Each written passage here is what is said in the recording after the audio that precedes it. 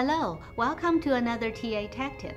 In this tech tip, we would like to show you how to install the ball on 3 balls geometry on a Discovery hybrid rheometer for Tribo-Rheometry measurements.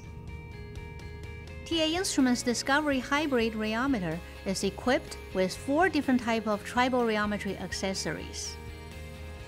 Among them, this ball on 3 balls geometry provides the point-to-point contact measurements. It is commonly used to measure the coefficient of friction of lubricating oils or grease. If you are using the Peltier temperature control system, for advanced Peltier plate, you will need to attach this Tribo-Rheometry holder to the top of the Peltier plate first. And then attach this 3-ball lower geometry. Tighten the screws on the side.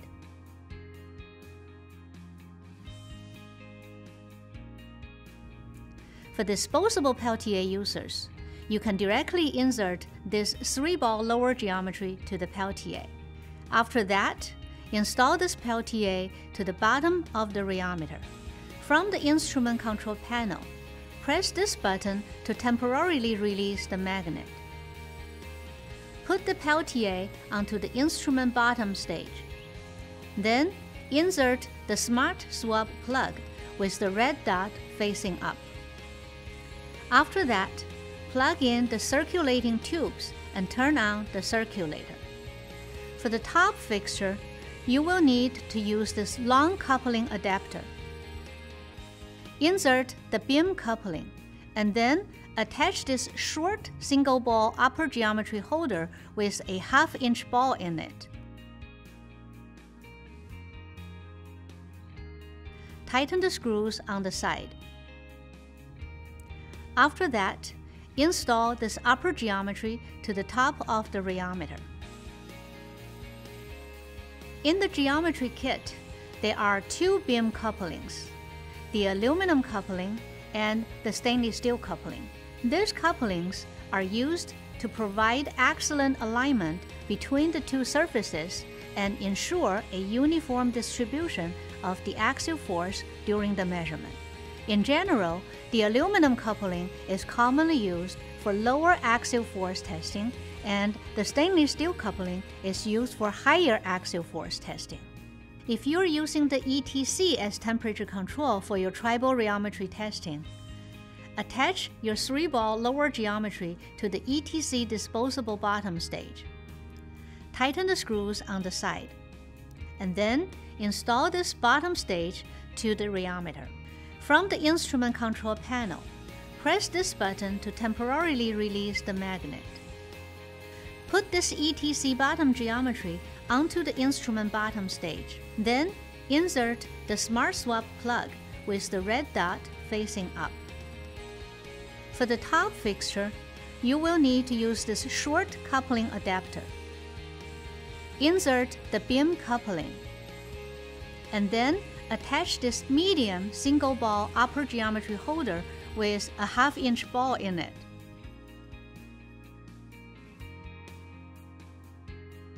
Tighten the screws on the side.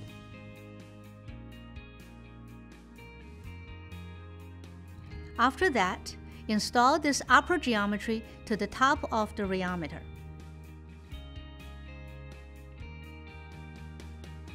TA Instruments provides the users with a bag of 1/2-inch stainless steel balls, but users are also free to use different types of balls based on their testing need. Setting up a Tribo-Rheometry test on a Discovery hybrid rheometer is very straightforward.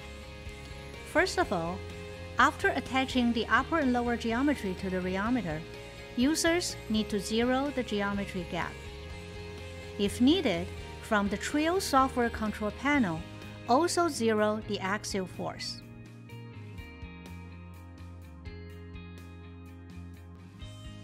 After that, load your testing media.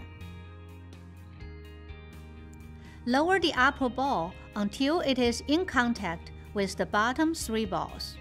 Apply a constant axial force, either from the Trio's control panel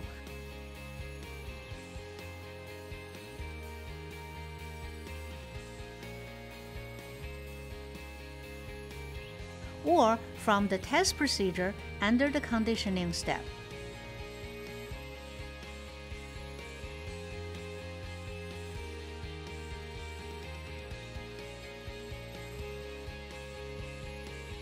The test procedure of measuring the coefficient of friction as a function of sliding speed can be either a flow ramp or a flow sweep. Here is one example of testing the coefficient of friction between stainless steel balls using different types of lubricants as media. In this TA Tech Tip, we have learned how to set up the ball-on-3-ball geometry on a Discovery hybrid rheometer. We have also shown you how to set up a flow test procedure to measure the coefficient of friction as a function of sliding speed. Please stay tuned for more helpful TA Tech tips, and thank you for your interest.